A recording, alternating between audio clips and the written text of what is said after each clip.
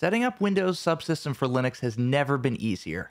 Hi, I'm Sam, the engineering man, and today I'm going to show you all how to set up Windows Subsystem for Linux, including helpful tips and tricks and how to get an optimized environment going. That being said, let's go engineer some stuff. To get started, let's open Windows Terminal and a PowerShell. From here, we have several options to install WSL. If we do WSL install, this will do one of two things. It will install WSL, but it will also default to installing Ubuntu as the distribution of choice. Now, I know not everyone is going to want to use Ubuntu, so I'm going to show you another option that we can use so that we're able to pick which distribution we want. So instead for our install, what we're going to do is we're going to open a PowerShell window as an admin user and do WSL install no distribution.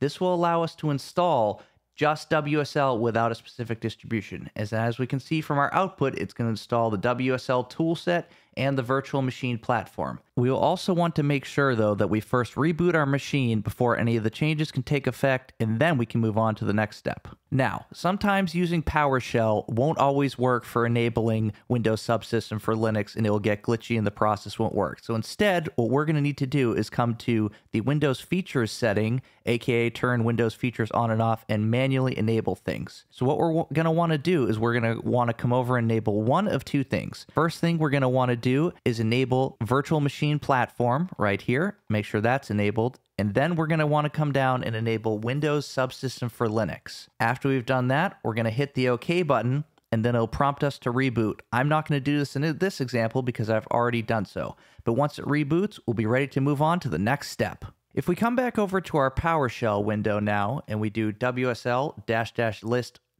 online, we can see a list of all the Linux distributions we can see. Everything from Alma Linux, Debian, Fedora, SUSE, Ubuntu, various other versions of Ubuntu, Arch, even Kali, and OpenSUSE. For the sake of this tutorial, we're going to install Ubuntu. To install a Linux distro on WSL, we're going to do WSL install -D, and then the name of our distro. In this case, it's going to be Ubuntu. That being said, we can substitute that in with any of the other distros that we saw previously that we might want to install. Now, as we can see, it's going to download Ubuntu, install Ubuntu, and now it's going to launch Ubuntu. And this takes us into our first step here. We're going to need to create a default user. In this case, it's going to use our Windows, which in my case will be SJR. I'm going to set a password. I'm going to confirm that password. And now we're going to be brought right into our Ubuntu instance. And this drops us into our Windows user directory just running inside WSL, the same one that we could access through Windows File Explorer if we weren't running WSL. Now, if we close the terminal window and come back into it instead, you're probably wondering, how do we start WSL again? Well, we have a couple of options for this. First way is we can come back into terminal here in our PowerShell window and we do WSL wait a second, and boom, here we are in our home directory inside of WSL. Now, the second way that we can do things, if we exit out of here, if we come over, we'll see at the top of terminal, if we go over to the new tab, here on the drop-down menu, we'll see Ubuntu option. And now if we click this, it will take us right into our home directory on WSL. So these are the two easiest ways that we can get back into WSL and make the most of it. Now, one of the really cool things about WSL is the integration into Windows File Explorer. So if we go over to our users in our Windows home name, again, in my case, SJR, I can see all my usual files within Windows Explorer. But the cool thing about this, if I were to create a text document for, say, call it test.txt, and in the background off screen, I'm going to quickly add some text, hello from Sam. Now, if we come back over to our terminal window, I just want to first point out a minor mistake because I accidentally literally put the file extension .txt onto the text file when that isn't necessary. But if we do an ls here, we can see all of our files here. And more importantly, there is test.txt. And now if we just cat test.txt, we can see hello from Sam.